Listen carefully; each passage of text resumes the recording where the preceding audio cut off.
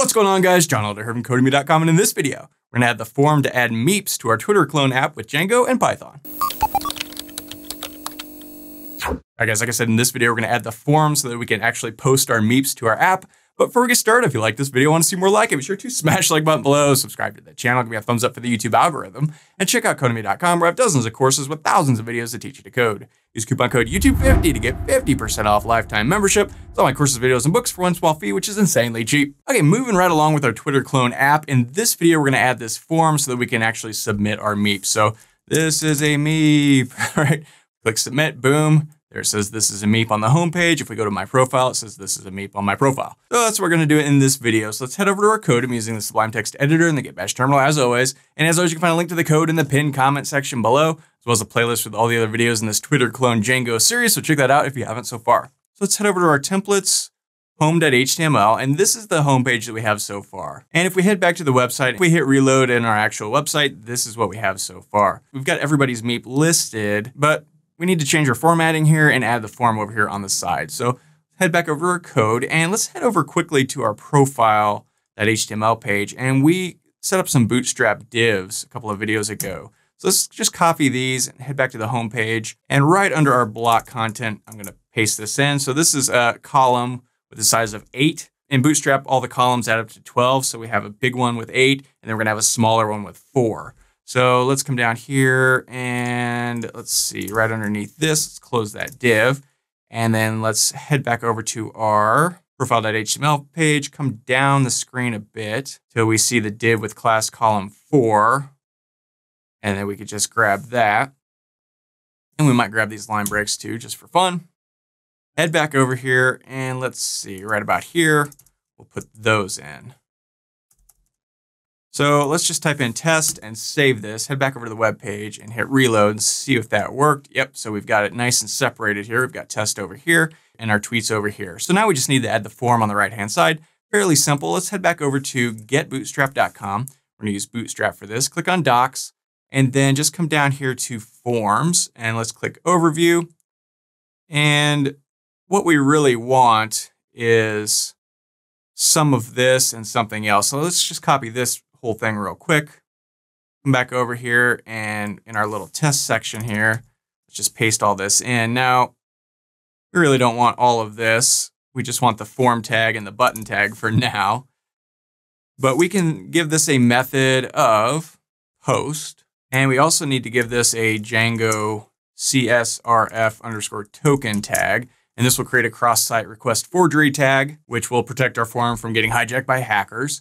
And then we can come down here to this button, and I'm going to change this from button primary to button secondary. And then let's change this from saying submit to Meep. I don't know. So let's go ahead and save this. If we head back to the website, we won't really see anything now except for that button.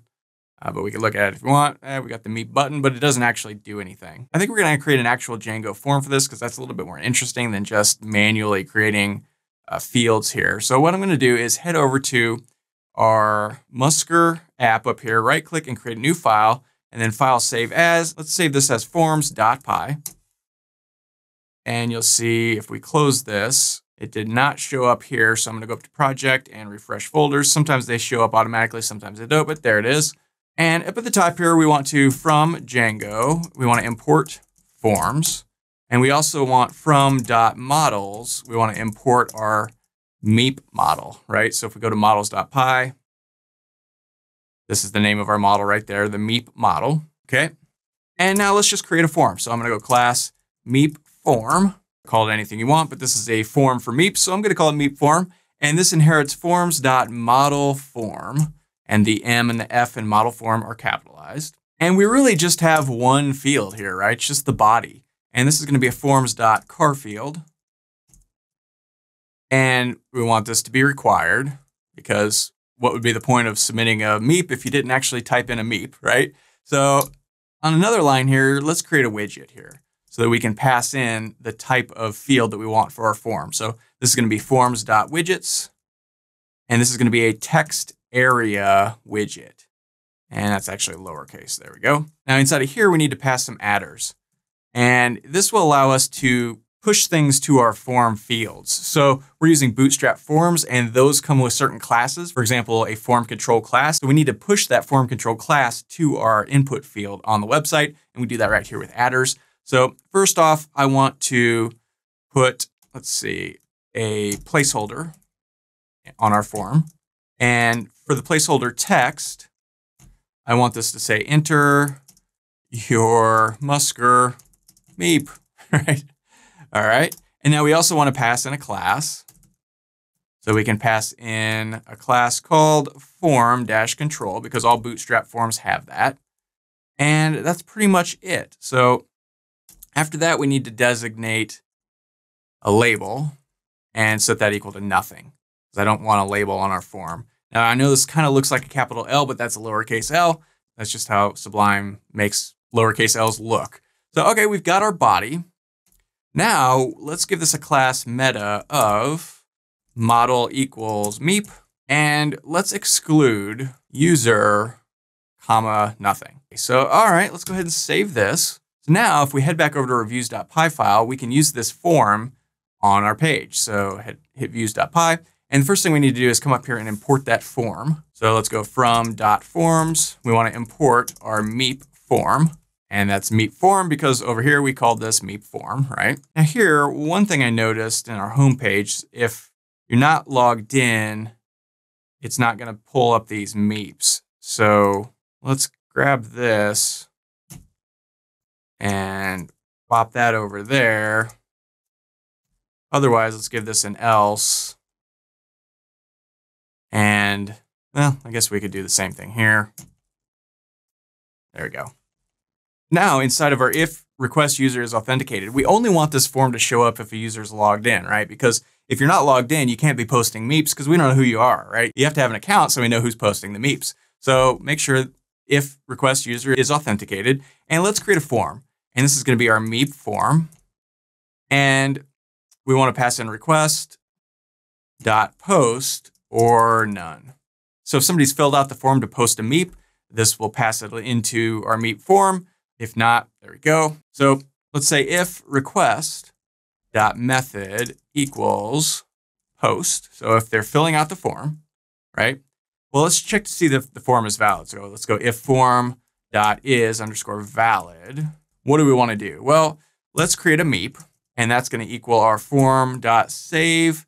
And let's set the commit equal to false. We don't want to save it just yet because we need to save it for a specific user. So let's go meep.user, and that's going to be our request.user. Right? So whoever's logged in is the current request.user. And we're going to say, hey, oops, misspelled user. We're going to say, hey, whoever's logged in, that's the Meep user that we want to save this Meep for, right? So then we can just meep.save, and then we can return redirect to our home page. And we can return redirect because up here at the top of the file, we imported redirect. Now we might also want to add a little message. So let's come down here and just grab one of these guys. Back to the top, and above this guy, let's just say your Meep has been posted. Something like that. Okay, that looks pretty good. Let's go ahead and save that. Now we need to make one more change to our home.html page. Up here in our form method post, we need to add that actual form, right? So here we need to go form.as_p.